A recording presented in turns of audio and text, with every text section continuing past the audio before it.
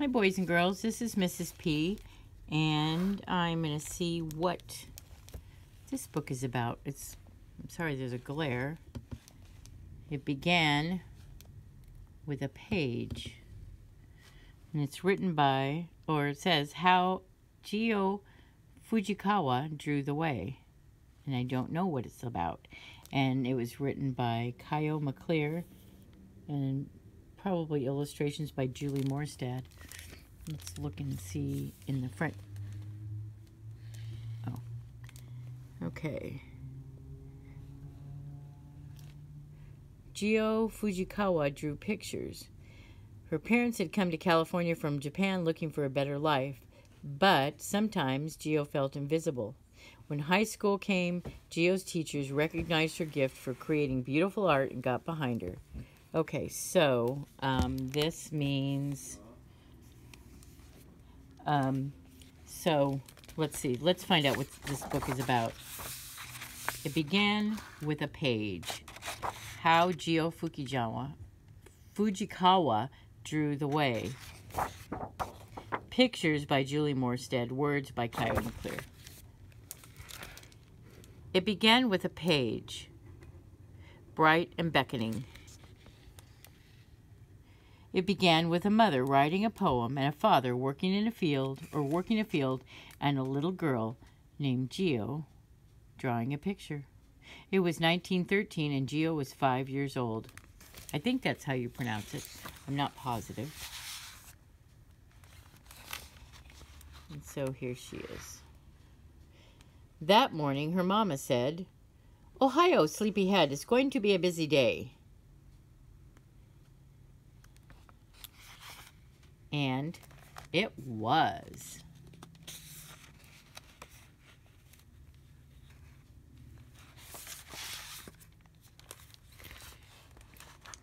Right until nightfall, Mama's friends had come and they were full of talk. Oh, we sailed to America with our best kimono to see what we could be. It's all a bunch of ladies. Such disappointment. We need the vote. We need rights. And Gyo held her rice bowl and listened with curious ears. Did Gyo know what she wanted to be? Not yet. Right now, she's just a little girl listening to the older ladies talk. What she did know was that she liked to draw. She loved the feel of the pencil in her hand, the dance and the glide of a line, how a new color could change everything, a bright splash of yellow or a sleepy stroke of blue. Every day she started with an empty white page and filled it with pictures.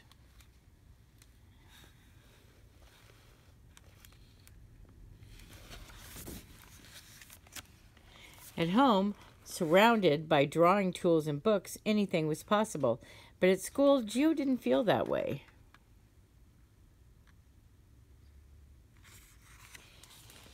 At school, no one said, "Boy, that girl sure can draw." No one noticed her colored pencils or box of paints. No one even noticed when she moved away. Oh.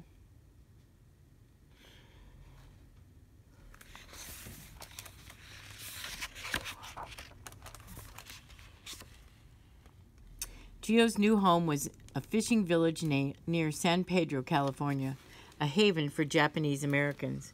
A new life. Roaming with her friends, Gyo felt weightless and free.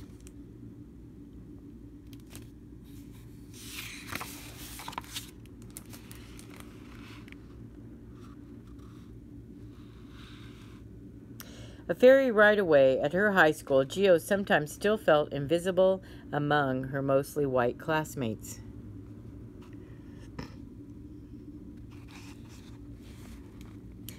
But her drawings caught the attention of two teachers. Who was this girl whose eyes missed nothing? Who could sketch rivers and boats and birds like a dream? Miss Cole and Miss Bloom saw the energy in each line of her drawings. Gyo was too poor to go to art school, but Miss Cole found money to pay her way.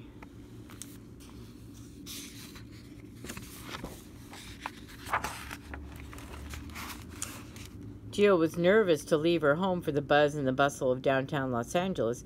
Not many girls, and even fewer Asian American girls, went to college in 1926, but Gyo was determined. She sketched statues and flowers and faces.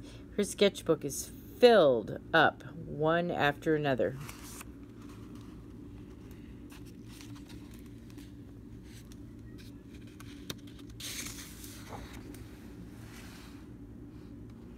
Oh, look, they're drawing an image, I think, of the Statue of Liberty, and here she is by herself, and all the men are over here drawing.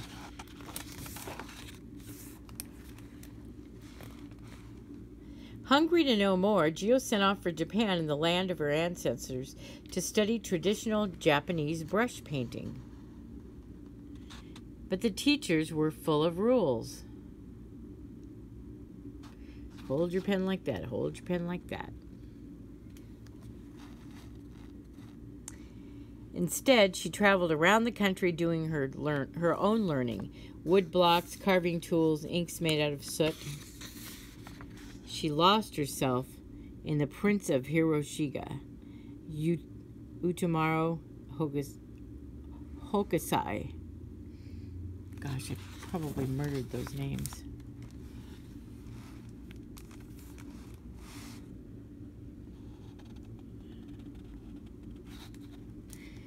And floated in a beautiful sea of kimono. Travel fed her dreams, but back in America, it was time to earn money. For the next few years, Gyo worked long days, painting murals and drawing for magazines. In 1941, she was offered a temporary job designing books at Walt Disney Studio in New York, a city filled with arts and artists. It was hard for Gyo to leave her family, especially her mother. Little did she know that things were about to get harder still.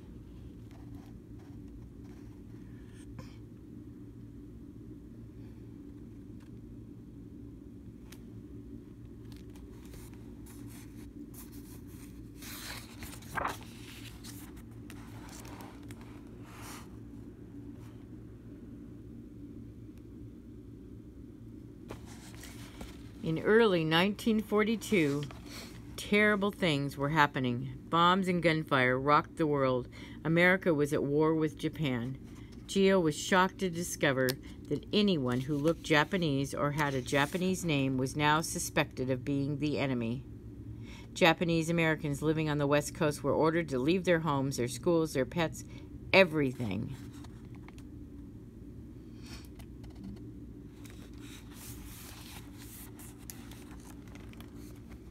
Gyo, along with others living on the East Coast, was told to stay where she was. On the West Coast, families preparing to leave tried to sell their larger belongings like cars and furniture to junk dealers, but they were offered only pennies. "I won't sell," said Gyo's mother. That's her mother's name, Yu. Instead, she set everything on fire.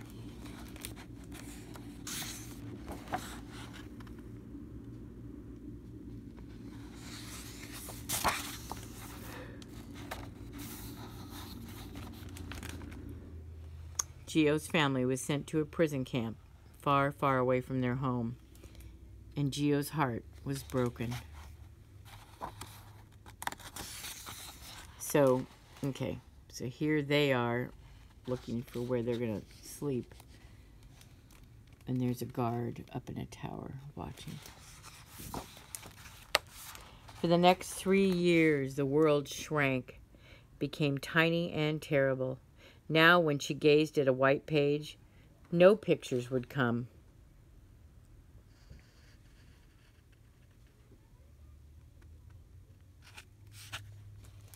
Gyo mailed her family letters and sent gifts to her nephew born in the camp, but her heart just would not mend.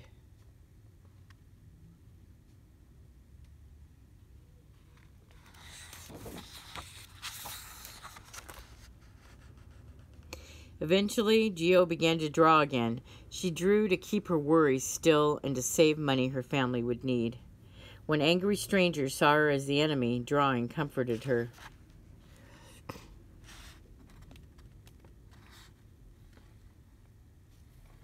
When the world felt gray, color lifted her. She wondered, could art comfort and lift others too?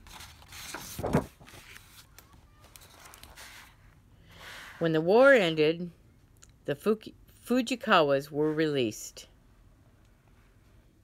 With no house or savings to call their own, they had to start again.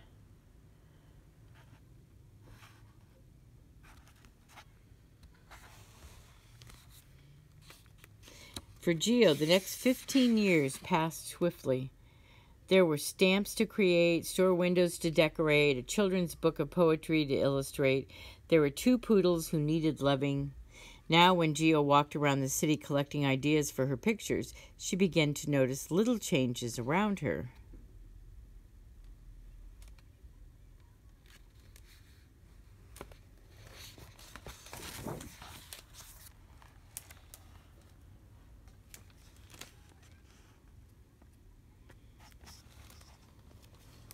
Still, there was much that hadn't changed. At the library and bookshop, it was the same old stories. Mothers in aprons and fathers with pipes in a world of only white children. Gyo knew a book that could hold more and do more. A book, she told her poodles, can be anything that anyone imagines them to be. Gyo knew what she wanted to do. Every day she started with an empty page and filled it with pictures and words. When her book was done, she gave it to a publisher. And what did they see?